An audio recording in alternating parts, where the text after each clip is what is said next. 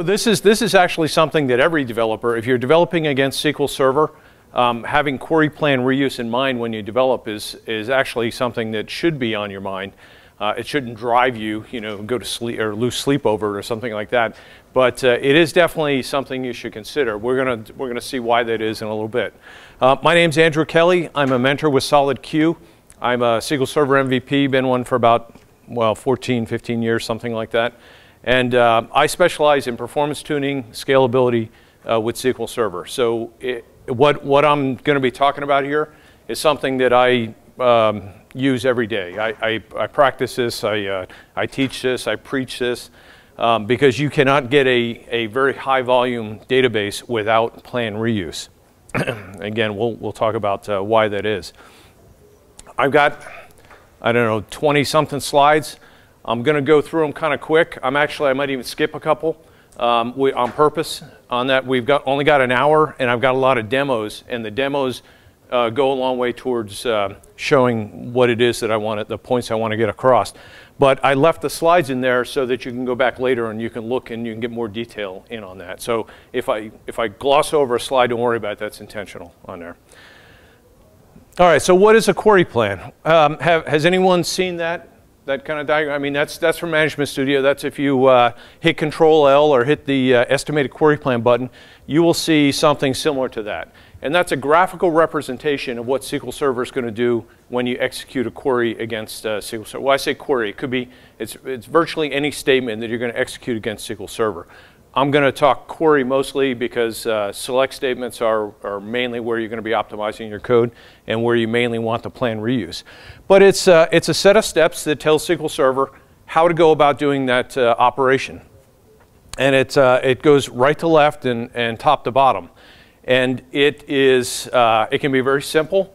It can actually be so simple that SQL Server will generate a plan called a trivial plan, but it doesn't even bother to store that plan because it's so easy, so trivial to recreate that it's not worth the extra overhead to kind of keep it and try to reuse it. And that's what's called a trivial plan. And those tend to just get kind of thrown away, and it'll recreate that very easily. Anyone think of an example of what a trivial plan might be? Select star from table, exactly. There's really only one way. Well, it'll look at the table. If the table has a clustered index, it'll scan the clustered index. If the table does not have a clustered index, it's a heap, and it'll scan the heap. That's it. That's really its only choice, and that's not that hard to figure out. So it just throws that plan away. However, if it's kind of anything beyond that, it can get quite complicated, and especially if you have lots and lots of different objects you're talking about, tables, indexes, functions, views, the whole 9 yards. And it gets very quickly, it can get very time consuming, very CPU intensive to come up with this plan. So if we look at something like this, this is basically joining 3 tables together. It's going to join this first table. Well, it's going to do an index scan on this index, and then it's going to go over and do what's called a nested loop lookup using another index. So it's going to take the outer row of one table, and then it's going to use an index and do a search or a seek on the other table to find the matching row, and then it's going to take that row and move on to the next operator, and then it's actually going to do the same kind of thing again, but now when it gets to this other operator, it's doing a nested loop join, but it's coming down against a table that has no index, and it has no indexes at all. It's a heap, and we can tell that because it says it's doing a table scan, meaning that if this table was 10 million rows and we only wanted one row, it has no choice but to read all 10 million rows because it's doing that full table scan. And it's going to do that once for every row that's coming across in that outer loop. If we have 3 tables and we're going to join A, B, and C, well, how's SQL Server going to do that? It uses a number of ways to figure out what the best approach is on that. Mainly, it looks up in the metadata and says, okay, here's my 3 tables I'm going to join, and here's a list of all the indexes on each of those tables. And then it looks at the query, especially the where clause, and says, okay, well, how am I going to be searching for this? And then it tries to figure out which of those indexes are best to use for this operation. And it has to take into account things like, well, which tables am I going to join first? Because I said select I'm joining A, B, and C, there's nothing by default that tells SQL Server it can't join A and C and then go back and join B, or do B and C and then join A.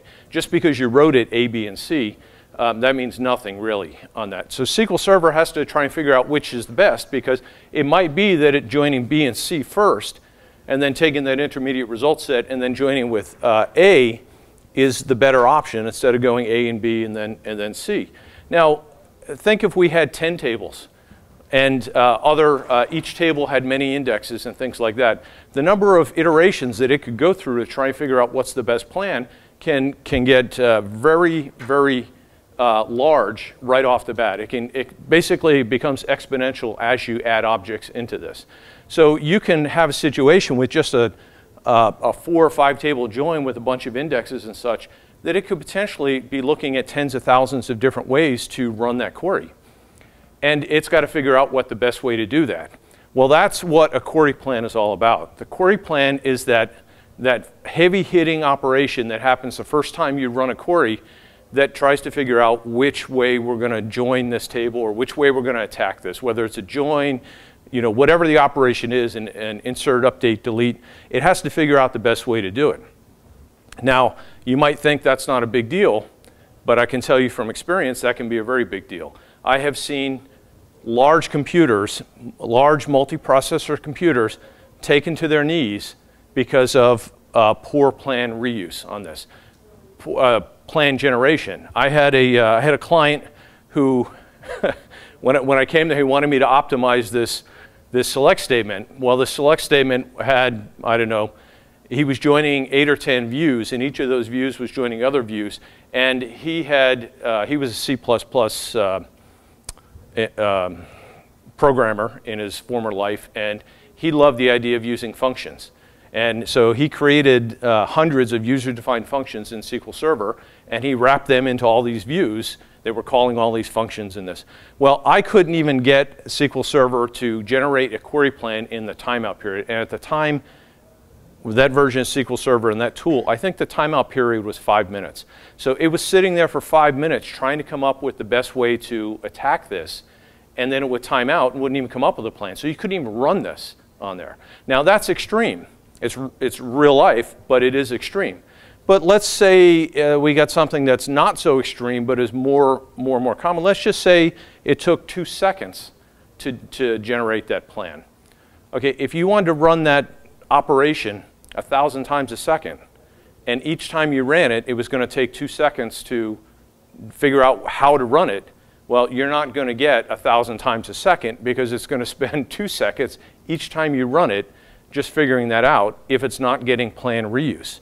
So the whole idea of plan reuse is we do that heavy-hitting operation once up front, and then the next time we call that, we don't have to figure out what the best way to do it is. We just got to go look it up in the cache and say, is this plan already in the cache? Yes.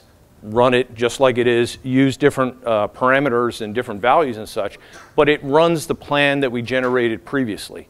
Is that always the best plan for that? Not necessarily. That's a different thing that we'll touch on at the end there. But what we've done is we've taken out of the equation all that heavy-hitting work that happened up front. And in my example, it took 2 seconds. Well, if we took 2 seconds the first time we called it, and then for the next 5 days, it reused that same plan, then, and we called it 1,000,000 times, the only time it took is the actual time to execute that statement, not that 2-second hit each time. And that's why plan reuse is so important, because you're never going to get the scalability that you may need without plan reuse. It's an impossibility. It's never going to scale to a large extent, and how large that is really depends on what it is that you're doing. It might not be that you're doing that many operations per second. I've worked on a lot of systems that will do between 50 and 100,000 transactions per second, or batch requests per second, and you're not going to get that without plan reuse. It's just not going to happen. But I was doing a proof of concept at the Microsoft MTC a couple years back, and this they brought in this application that had web pages, and they just wanted to start testing this stuff right off the bat. Everything was ad hoc SQL. Nothing, no performance was taken into account in any of this stuff. And they just said, let's start with the login page. And they started logging in, sending in a login request with a login and a password, and then they would look up some information, and then they would return, say yes or no. As soon as they started hitting these things, the CPU, this was a few years ago, and the system was an 8-processor system. And all of a sudden, that system went to 100% CPU right across the board. And they were getting about 6 to 8 logins per second out of this application. And I took a look at it, and it was the whole reason it was doing that is because when you execute a statement the very first time, SQL Server needs to, or any time, let me correct that, any time, SQL Server needs to figure out, is there already a plan? And how it does that is it goes and looks in the cache. It's a section of memory that holds the previously generated query plans, and it has to go through this process of finding them. With an ad hoc SQL statement, meaning that it was just, select star from customer where ID equals 1. That was generated in the client, sent in just like that. Then the only way that it can really tell if that's in there is it generates a hash on that string. And when the plan gets put in the cache, it gets put into a hash bucket. And it says, okay, this bucket is for these hash values between this and this, this and this, this and this. So it's a typical hashing process. So when you run the query, it finds the hash and says, which bucket is it in? So if I have, say, 300 buckets and I've got 10,000 queries or 10,000 plans, well, it'll put me into the right bucket. So it eliminates, 299 of those buckets right off the bat. But then within that bucket, it has to do a character by character string compare. It starts at the first character and says, is it S? Is it S? Is it E? Is it E? And it's case sensitive. And regardless of what your collation of SQL Server is, it's always case sensitive and it's space sensitive. So if you wrote one with a capital S and somebody else wrote the exact same one with a lowercase, it's 2 different plans. But the thing is, it has to go through and check all those characters.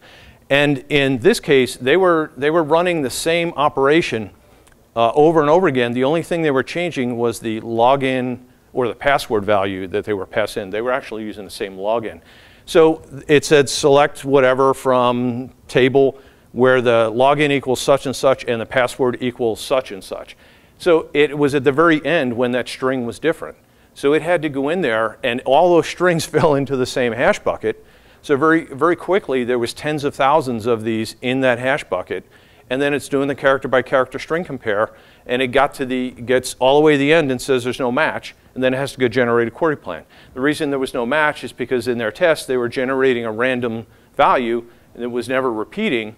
But every time they would submit it, it would get a plan and go in the cache. So the next one and the next one, the next one just built up those numbers. And eventually it took, not only did it take seconds to look up to see if these things were in the cache, but it took lots of CPU cycles to do the lookup, and then it had to come up with a plan on top of that. So every time on there, and it quickly just overwhelmed the system. The only thing I did to fix that was put create a store procedure and took that same call and put it into a store procedure. And the store procedure always reuses a plan. So it created that plan once, and then when it looks it up in the cache with a store procedure, it's got an actual object ID. It's a database, it's an actual object in a database, so it's got database ID, object ID. It doesn't have to go through the whole hashing thing. It's got an ID, it looks it up, and it finds it. And then it reuses the plan. So it's basically a simple, like very small two-step operation. Whereas the ad hoc SQL is a very complex, very drawn out thing when you have lots of stuff. So I know I went through a whole big deal there, but it's important to understand why plan reuse is so important. A lot of people start out in development with databases that are what? In your development environment, what are your tables in your databases? They're basically empty, got a couple rows, maybe a couple hundred rows, things like that. Okay, not a big deal. You can probably do almost anything you want. When you put it into production, you get lots more data, but what else do you usually get that you don't get in development? Lots more users. You got lots more people all trying to do this at the same time. And when you have to spend all your CPU creating query plans and you've got hundreds or thousands of users trying to do this, it's a different story than in development. So if you don't plan on this initially, by the time you find out, your app is already in production and you say, okay, we got to change this. And then what's the reaction going to be? It's not going to be good, because you're going to have to make some fairly fundamental changes to fix those problems. Whereas if you just thought about that up front or planned for it up front, it'd be a non-issue, and everything, you'd be a hero, everything be great on there. Oh, that was the blackout button. That was the wrong one. So anyway, these things, the plan, that's just a graphical representation, but it shows you, or it gives you an idea of what SQL Server is trying to figure out when it's generating these plans and why these plans exist in the first place. What gets its own plan? Well, SQL Server has a number of different things. A batch is anything that you send to SQL Server. It could be a store procedure. It could be a single select statement. It could be 100 select statements. As long as it's all sent at once and there's no goes in between, that's one batch. If you had 100 statements and you had 10 goes, that'd be 10 batches on there. But each batch gets its own plan. Any store procedure gets its own plan. So if you, out of that 100, if some of those were stored procedure calls, you'd get the batch plans, and then you get plans for the individual stored procedures. And the same is true for the triggers. They get their own plans as well. So when you hit the tables, they'll get their plans. And then dynamic SQL, whether you're using exec SQL or SP execute SQL, and we'll talk more about SP execute SQL in more depth in a little bit. And then some individual statements. And what I mean by that is that it used to be that if we had, say, a stored procedure and it was a very complex one, it had 500 lines of code. When you first submit it, SQL Server generates a plan, and it generates a plan of action for every line. Every line may never get executed, but it has to come up with a plan on in case it does. So it'll come up with a plan for those 500 lines in there. And you might have a situation where one line is forcing that stored procedure to be recompiled each time you call it. And you're not getting the benefit of plan reuse anymore, because the way it used to be is that one line would force all 500 lines to be recompiled. Well, as of SQL 2005 and greater, they changed that, and they can actually pull out one or more lines of code that are forcing recompiles, give it its own plan, so then you'll have the majority of the batch or the procedure or whatever will have the plan, and it'll stay intact. And then even if this one gets recompiled, it's only talking 1 or 2 lines. So it's gotten a lot better at dealing with that kind of thing. But if you have to do the whole thing over every time, we get back to where we were before. What good are the plans? Well, I've kind of been talking about that all along. It's the plans allow for the plan reuse. I mean, the plan tells it what to do, but if it didn't store that plan, then it would have to come up with it every time on there. So that plan cache, or you'll hear it referred to as plan cache, and you'll hear it referred to as procedure cache. It's the same thing in SQL Server on there. This is basically everything that I've been saying. Essentially, you got a lot of work, or potentially a lot of work, every time you make a call to create a plan. You don't want to do that each and every time. You want to do it once, and then you want to reuse it as you go along. The plans, is this a little fuzzy, or is that my eye? No? Okay, I guess it's just my bad eyes on there.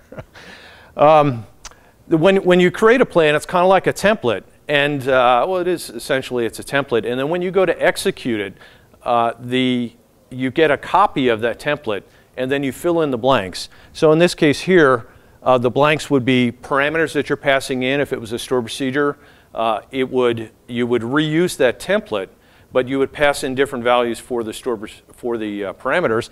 And you have other things that are relevant for a given plan, like who the user was, some ANSI set settings, some things like that. And those are basically all blanks in the parameter. So you use the guts of the plan, and then you just fill in the blanks, and you can reuse all of that stuff. So it's, and it can make copies of it. If you have 10 people call it at the same time, it'll make 10 copies of that plan.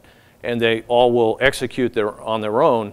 And then as things die off and things get slow, it'll kind of eat them away, and then it can create more later if it wants to. So you don't have to worry about single execution, single-threaded execution on that.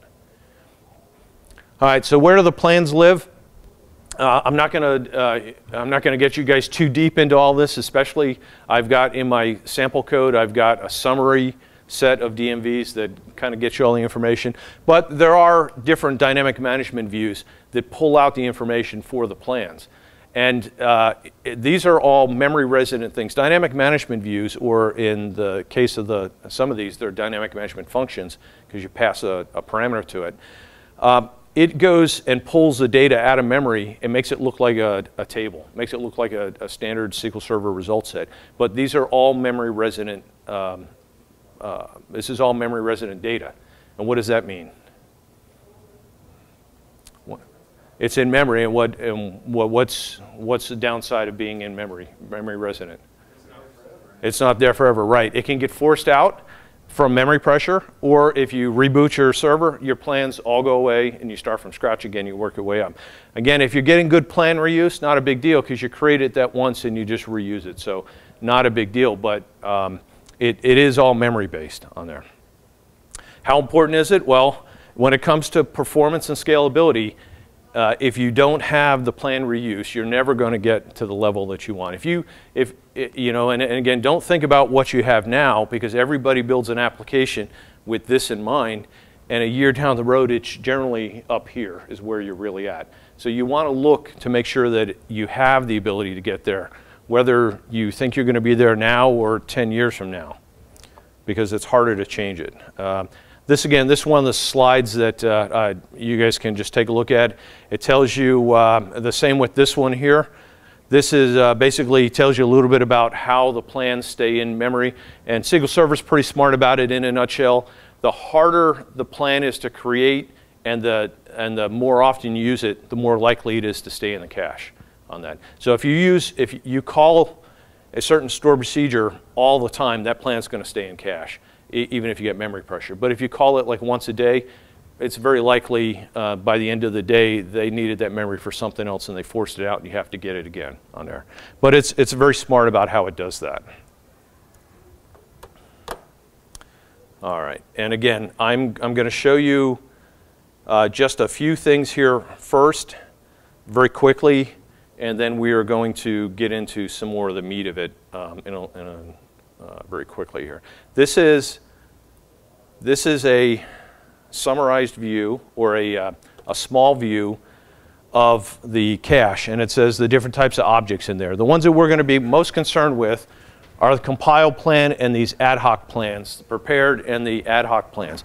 And ad hoc means they were submitted in an ad hoc fashion. The client application likely built that select statement on the fly and then just issued the statement. Didn't put it in a stored procedure, didn't parameterize it, didn't do anything like that. Question? Where would entity framework fall into this category? Well, the older ones used to just do all ad hoc SQL. It was very, very bad about that. Matter of fact, pretty much all those kinds of frameworks like that were just really bad at that. I forget what the other most common one is that was just horrible, because everything was a dynamically generated string that got sent in with all the parameters hard-coded, and you got virtually no plan reuse out of that, and we're going to see why that is. The newer one is a little bit better about treating some of that. It can use SP-execute SQL. It can call stored procedures. So you can still use the entity framework and generate and use stored procedures, which are going to give you the best plan reuse out of that. And again, we're going to see some of that in the demos at the end here. But it is one of the problem childs. Any of those kind of frameworks are problem child. Okay. There's a command you'll see me use quite a bit called dbcc free proc cache. I don't recommend you run this on your own production server. It clears out your procedure cache. It will wipe out any plans that are in your cache. You're going to see me using a lot because it's good for demo purposes, but it's not necessarily good for production purposes. And then I'm going to be running a DMV that's very similar to this one, and I'll explain a little bit about this. It uses the dynamic management view exec cache plans. Make sure I got the right thing. This one here. And that is materializing the plans that are stored in memory. It's going to materialize it and give us one row for every plan in the cache, basically. And then I'm cross-applying this dynamic management function called exec SQL text, and I'm passing it the plan handle, which is just a hash value, just a GUID, basically. And what it'll do is it'll go up and it'll look and find me the text associated with that. Because if I just call the cache plans, I get back certain information. but I don't get back the string that was actually submitted or was used when I run that statement or whatever. The SQL text gets me that text for that string and allows me to put it together. So by cross-applying it, I'm saying for every row in the plan cache, go get this text and add it as a column and make it look like it was there to begin with. And I've got what I'm going to be using from this point on is this summary here that is essentially the same statement, but I've filtered out certain things that just, again, for demo purposes, it makes it a little bit easier because SQL Server, and especially Management Studio, is very bad for plan reuse. It generates a lot of garbage. You just click on a node or you open a window or whatever, and it's going to create all kinds of ad hoc SQL statements that were never written for proper plan parameterization. And they're just going to cloud up our demo here. So I'm filtering out a bunch of things, but you'll see when we get in and actually look at the demo, the ones that we care about will be right there. But the statement is yes,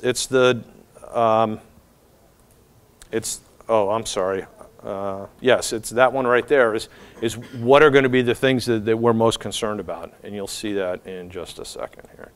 If I run it now, there's only one plan in the cache. I ran dbcc freeproc cache. I'll run it again, and then we'll look at that. Okay, so it's clear in there. It's because I filtered it out. In reality, the statement that I just ran would have showed up in the cache, but I filtered it out with the where clause because even though I cleared the cache, it has to create the plan before it can run it. So it actually creates a plan, puts it in the cache, so by the time you go to look at it, it's already there on there. As the statement gets done, I'm kind of jumping ahead a little bit, but the plan gets generated the first time you run the statement, whether that's a store procedure, select statement, whatever. A myth is that it gets created at compile time. When you say actually create store proc or create function and you run that, a lot of people think that's when the plan gets generated, and it is not. It's only when you call that the first time. So I could have created it 5 days ago, but until I actually run it, there will be no plan in the cache on that.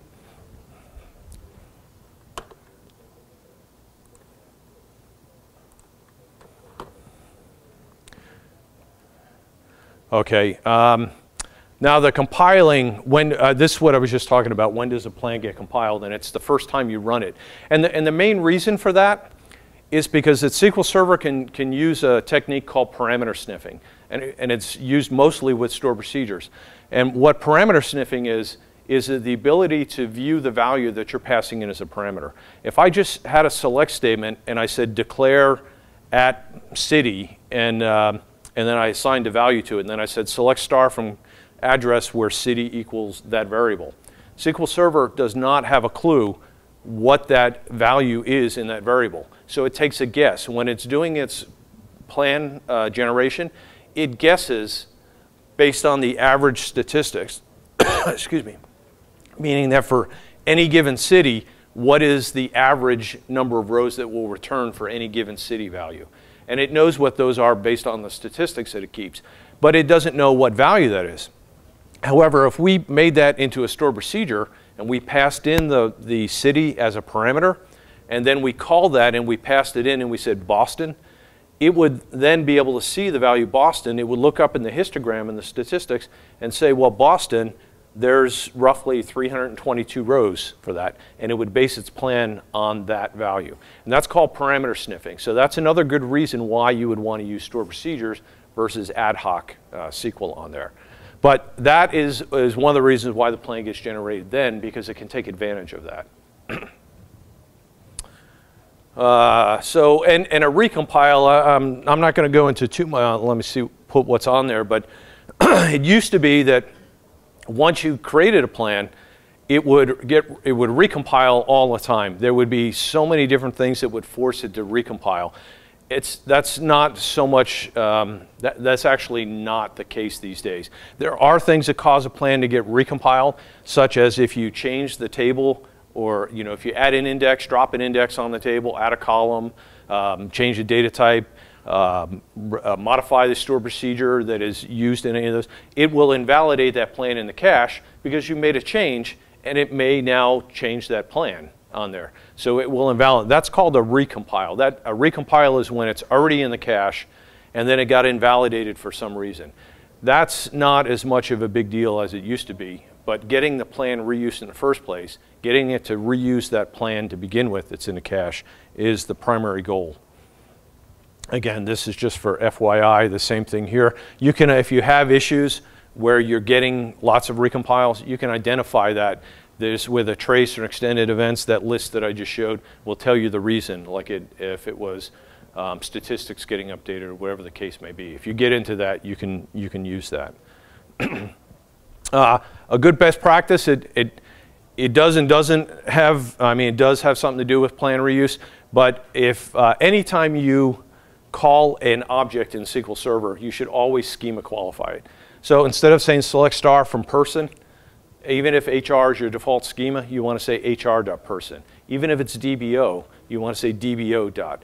And that does have an effect when it looks up the plan in the cache, because by default, if you don't specify a schema, it's going to look at your default schema and it's going to go look for that. But if it really was DBO and not your default schema, then it's going to go through and look for yours, and then it's going to go back and look for it again on the other way. So there are performance implications to that.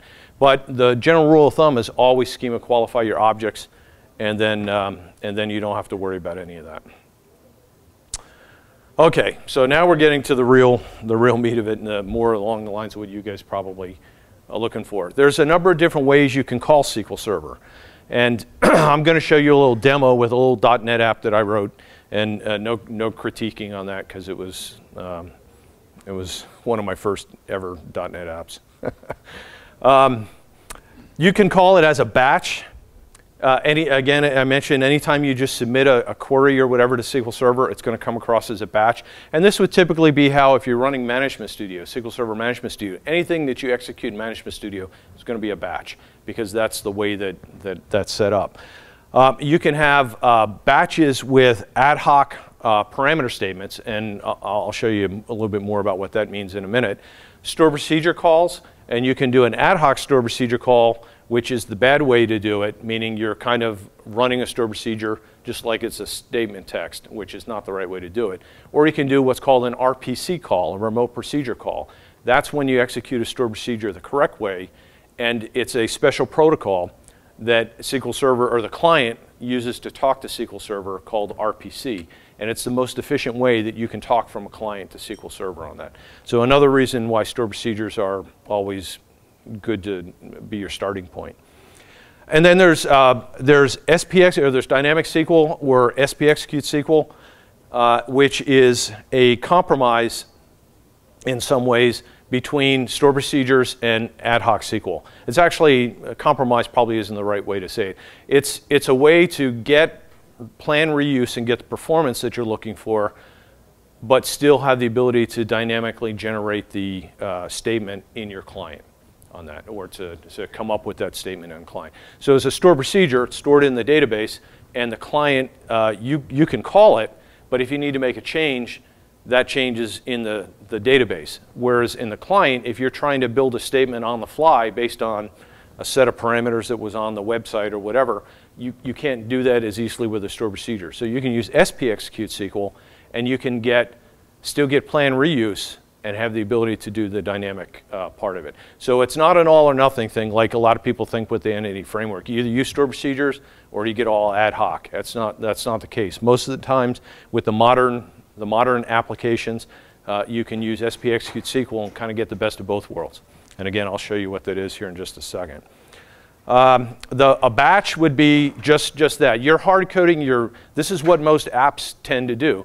They'll create that statement in the client on the fly, and they'll hard code the value. So in this case, the where clause says where the order ID equals 11048, but it's hard coded into the statement. So when you run that again with a different value like 11049, you're not necessarily going to get plan reuse, because remember, it looks at the entire string, and that's now part of the string on there. And this is the most common way that people do it, but it's actually the worst way that you could call SQL Server. You can get what's called auto-parameterization, meaning that SQL Server can look at a statement or look at a where clause and say, well, I think instead of order ID equals and hard coding a value, I can safely parameterize that, and I'll declare a parameter, I'll declare a data type, and I'll assign that value to that, and then I'll call it and pass in that parameter. And that's called auto-parameterization, and it would look something like this when it comes across. It will substitute the value for @P1, and it'll declare a data type, etc. Thing is, you don't want to rely on auto-parameterization because there's lots of things that can kill that, and you'll see in the demo in just a second what I mean by that. Batches, ad hoc or kind of ad hoc statements, but parameterizing the value. This is almost as good as SPXecute SQL. Not quite, but almost as good. Where I am in my code, in my client code, I'm actually declaring, adding a parameter, telling it the data type, and then I'm setting the value to it, and then I'm executing it on that. So I am calling this, and behind the scenes, what this is going to do is this is going to wrap this in a SPXecute SQL call, which is a built-in store procedure in SQL Server meant for dynamically generated statements. But what SPXecute SQL has over just the plain exec is it allows you to define and declare and assign variables that you can then get planned reuse from that. So at the minimum, you can do this in your code, and it will probably wrap it into an SPXecute SQL call. And if it does that, then you're in pretty good shape. But depending on what you're using for a client like Java, Java's not necessarily a good player when it comes to something like that. .NET's a lot better. And when you call it the next time with a different value, you will get a parameterized statement that probably will get reused on there. And then I'm not even going to go with it. This is executing a stored procedure, but as a statement. You really don't want to do that. For this is saying that the command type is text. So I'm saying exec dbo dot, my stored procedure and passing in the variables. You don't want to do that. You want to call it as an RPC. So your command type is going to be stored procedure, not text. And then you define the parameters and the data types and such, and then everything just works the way it should on there. All right, so let's go ahead and look at some of the demos. I'm not gonna go over this now just because there's not enough time, but you can do certain things to affect the plan reuse, how you can get better reuse, or in some cases, I was telling you about that parameter sniffing. Sometimes parameter sniffing is not a good thing because you might get the wrong plan based on the value that you're passing in. So if you had a situation where 50% of the time scan is the right thing and 50% seek is the right thing, but if you just let the and it's a stored procedure, if you just call it normally, it'll get a plan based on that value passed in the first time. It would be appropriate for whatever value you passed in, but then 50% of the time it's going to be inappropriate. So you could say, for instance, recompile, and every time you call that store proc, it would generate a new plan. Now that's not, you don't want to do that with everything, obviously, but there are hints and stuff that you can use to kind of tweak these rules some. All right, so and there's just some links in there. So that's all the slides. All right, so I'm going to show you a few statements and how they will come across and how they'll look. This is just some cleanup code, just setting the database the right way, clearing the cache. Then I'm going to run 3 statements. They're all the same, except they have a different value in the where clause. If I run this, and then we go look at the plan cache, and we look at that, we see 3 different plans. So what this is telling me is that each row in here, you see the different values, and this use counts, the use counts is how many times it used or reused that. So if I called that exact same statement again, so if I go back up to here, and I just run these 2, and then we look at the plan cache, we see that those 2 have a use count of 2, and the other one only has a use count of 1. But every time I pass in a different value for the where clause, it's going to get its own new plan. Okay, that is pure and simple, that's lack of plan reuse. If you had an application, you were calling this 100 times a minute, and you passed in a different value each time, very shortly you'd have tens of thousands, maybe hundreds of thousands of entries in your cache. It depends on if you got enough memory to store all that, and it will not be good, because when you call it, it is going to have to do that thing where it's going to look up in the hash bucket and then go do the string by string, character by character compare. Not what you want on there. And it's a pretty simple statement, right? I mean, you can't get any simpler than that. However, to show you just how bad it could be if you want, I can go over and run a similar statement. Anybody tell me what the difference between this one is and the other ones? It's this one, actually let me scoot this over. The only difference really on this was the data type for the where clause. The other was a string. This is an integer, or it's a numeric type. Strings by default do not get auto-parameterized. Okay, so as soon as you have a join, an aggregate, a string in your where clause, anything like that, auto-parameterization goes out the window by default on there. So auto-parameterization is not anything you should ever rely on. And even in this case here, where I called it and I got auto-parameterization, and basically it's still putting in an entry in my plan cache, 16,000 bytes, but this is the actual plan that it generated from that, 65,000 bytes.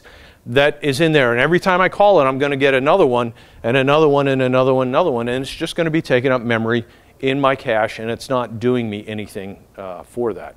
I'm not getting the reuse that I want from that. And it makes certain assumptions. You noticed that before it said it was a small integer. If I call that same statement again with a bigger value, we see that we now have two of the plans, because one is a small int and one is an int. It takes liberties because it's just got a guess. All it sees is a number coming across and takes a guess. And it would be the same with varchars, with characters and variable length. It's going to take a guess, and you could have multiple plans. So again, not a good thing. You don't want to leave it up to SQL Server to do those kinds of things. You can, I mentioned before, any aggregate, any join, anything like that makes that go out the window by default. However, you can set a database setting called set parameterization forced. I'm going to turn it on, and I'll come back and we'll look at these here. That I might have had an extra space in there, which I did. But now I get auto-parameterization for that. There's a database setting called force. By default, it's simple. It's called auto-parameterization. It's simple or forced. If you have a situation where you've got an application that you can't change right away, try turning this, and you're not getting plan reuse, try turning this database setting to forced, and it goes a little bit deeper, and if it can get the plan reuse, you'll see increased performance. If it does all this extra work and then it's still not able to get you the extra reuse, you're going to see decreased performance. So you turn it on, see if things got better. If not, you turn it off. and you got to keep an eye on it after a while. So it's not a solution really in the long run. It's a way to kind of get by for a little while. Now I'm going to show you store procedures. Well, actually, I'll look at we'll look at SPExecute SQL. If I do dynamic SQL, I'm not even sure if you guys are familiar with this version of dynamic SQL. We just taken a string, concatenated together, and then we say exec that string. And a lot of people think you cannot get plan reuse with that. But if we execute that and then we take a look at, oh, I don't want that. Okay, what did I do? Let me go back because I'm not sure what I hit there.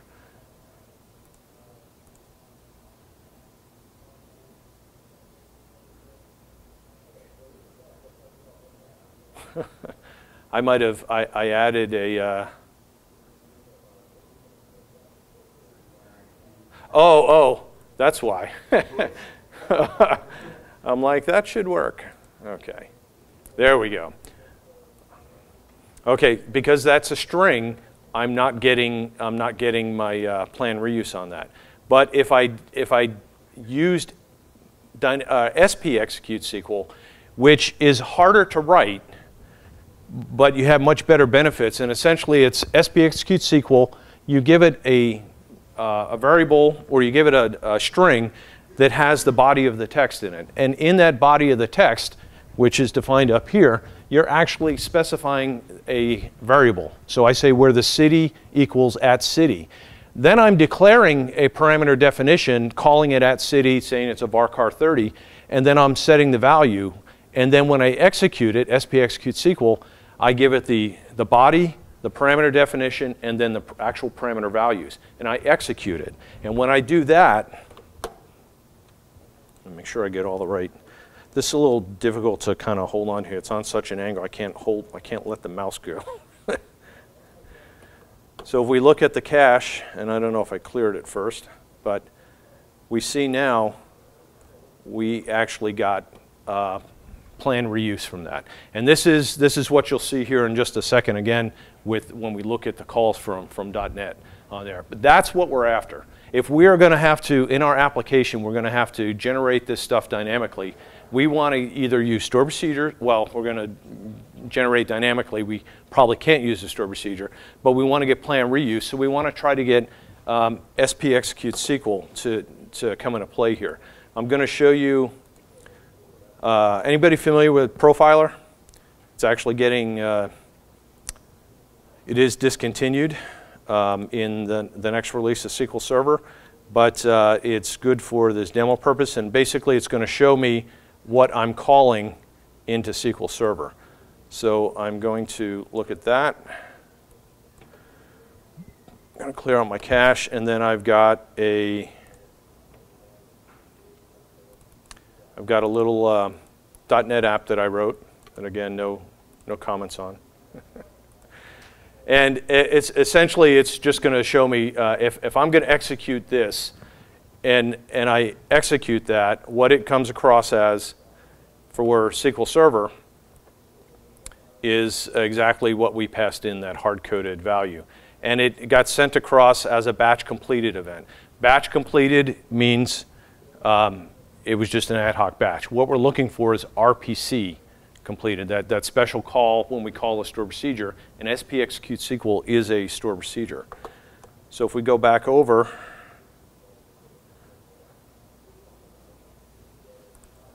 let me move this all the way over here. So if I sent in a one like this, I could potentially get plan reuse, or I could get auto parameterization out of that. So if I execute it, we see that this is what it came across. It just looks like the statement that we called it. But if we look at in the cache itself,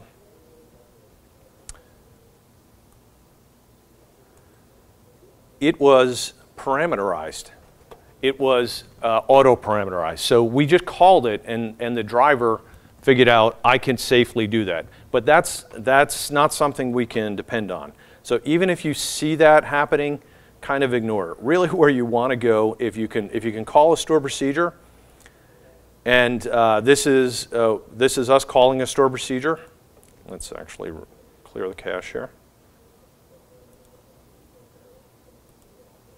We execute that, and don't worry about what values come back. We look in the cache here, and we see it. This is it gives us a create procedure syntax. It's not the execute of that. We're executing that syntax that created that store procedure. So it's a little confusing. Every time you call it, you're going to see the create procedure. You're not recreating that every time. That's just the original syntax that was used. Same with functions and views and things like that.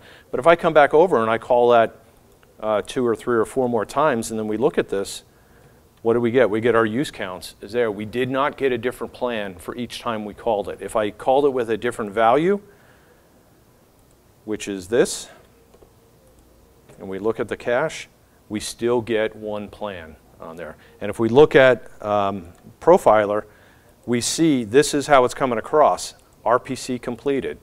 And that's our store procedure, and the values, and the one down below that I just called is a different value. But we're getting the same plan. Now the part that you're probably most interested in, because how many people are using all store procedures in their apps these days? Yeah. Yeah, nobody. You're going to find very few people that are doing all store procedures. That's something I think that you should strive for first, because there's a lot of advantages for doing that. And then all of this stuff we're talking about here kind of just goes away. It happens naturally. But it does make the app a little bit more difficult to write on there.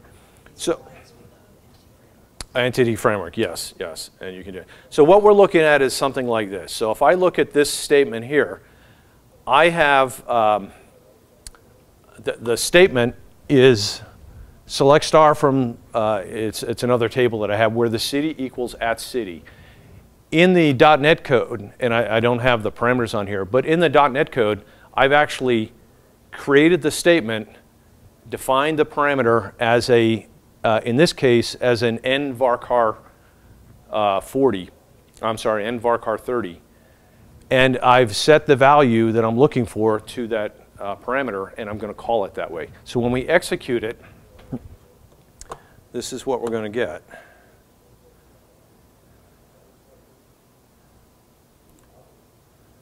So it comes across as an RPC completed, but look at the actual syntax. It's doing SP execute SQL. I didn't call SP execute SQL. I called select star from whatever. But because I went ahead and defined that as an actual parameter inside my .NET, inside my command object, it automatically used SP execute SQL. So it's very easy for you to take and generate the code that you need to based on whatever conditions that you come up in the app, generate that string, but parameterize it, because you know what's the where clause, and you should have enough insight to know what the data types are. If you're going to build a where clause based on columns in a table, then you know what those columns in the table are. They're an int, they're a varchar 20 or whatever, and then you define your parameters accordingly. So you basically build a table or a matrix inside your code, and if you're going to dynamically generate this, you just pull out the pieces you need, you build the string, and then you execute it, and it will use SP execute SQL. You could also say, I'm just going to call SP execute SQL myself, and you build it just like that example I showed you before. That's up to you, however, which way you want to do it. But using the .NET framework, all you have to do is define the parameter types, set those values, and it's going to do that SP execute SQL for you. Now, the reason why I have this last piece here is that if we look at one little piece of this, I'm actually going to call this twice. One of them is defined with a varchar 30, the other's an n varchar 30. And if we look at the application in Profiler, we see that they're both calling, what's going on here?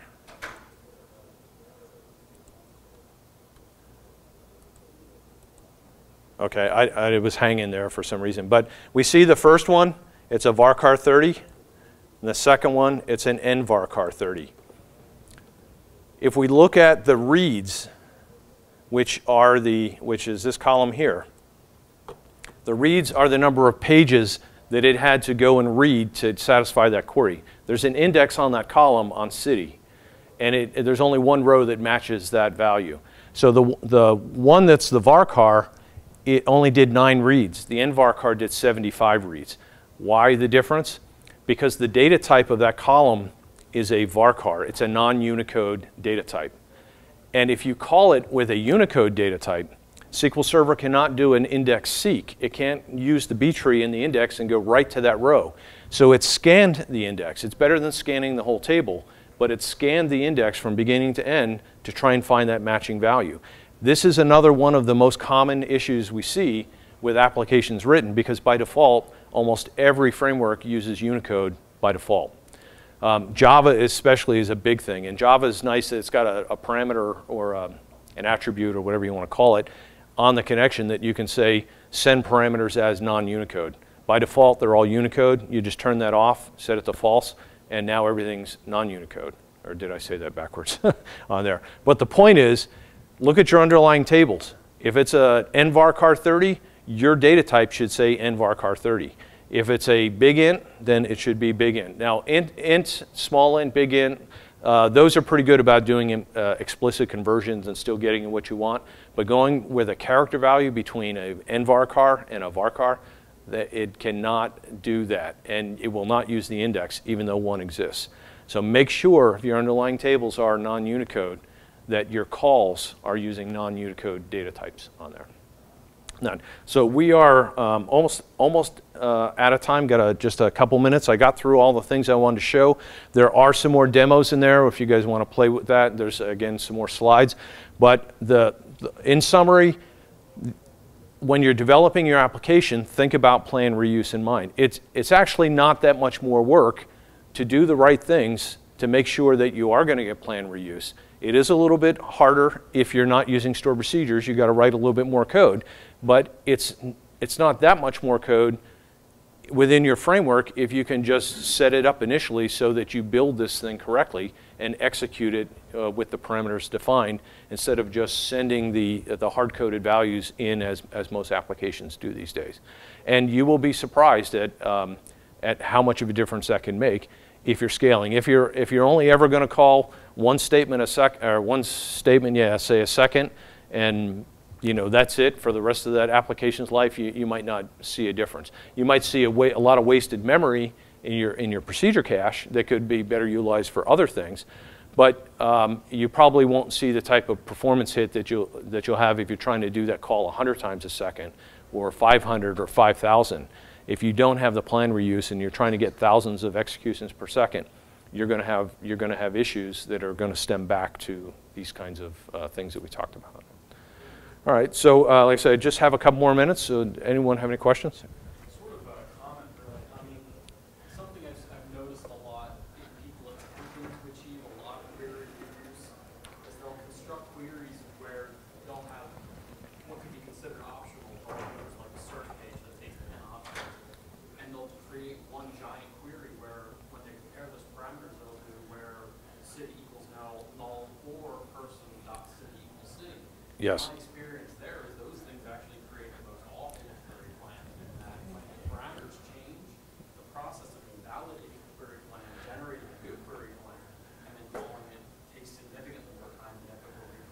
Yeah, so essentially, yeah, that's another common thing. If you have like a search engine and you've got a lot of different things that could be in your where clause, some people will create this massive where clause where they'll say where this equals null or this equals 1, and they'll substitute something in there. The best way to, well, I shouldn't say the best way. The most common way to handle that and still get plan reuse and performance at the same time is to use SP-execute SQL and then build that on the fly. So your where clause only includes the values that you're actually using. Now you may end up with 100 different iterations of that, so you'll have 100 plans, but when you call it the next time the same way, you'll get plan reuse. So that's generally the best way to do it. And again, SP-execute SQL is absolutely the best way to address that on there. Yeah, that was my experience too. Even if you have like 3 different options with 7 different permutations, but each of those 7 plans is very targeted and very yes, yeah. Which, I mean, it's almost orders of magnitude. Yeah, yeah. The more you put in there, the harder it is for it to get the proper plan on there. And any other questions?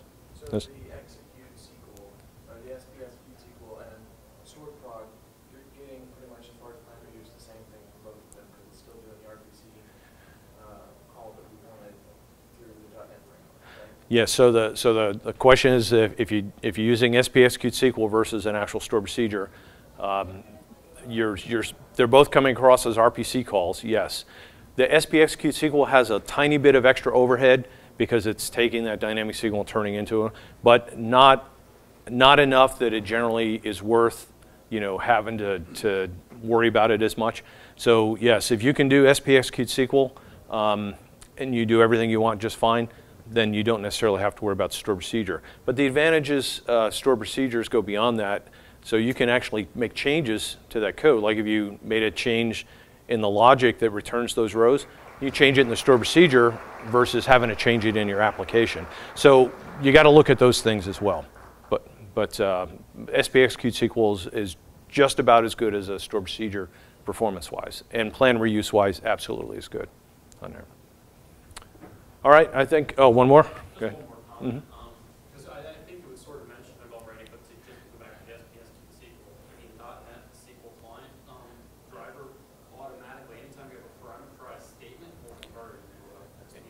Exactly. Yeah, that's what I was showing with those last ones there. Yeah. So as long as you define that parameter, it will use SPSQ SQL for that, and it's very good. It didn't always do that, but it does now on there. All right. Thanks a lot, everyone, and thanks for coming.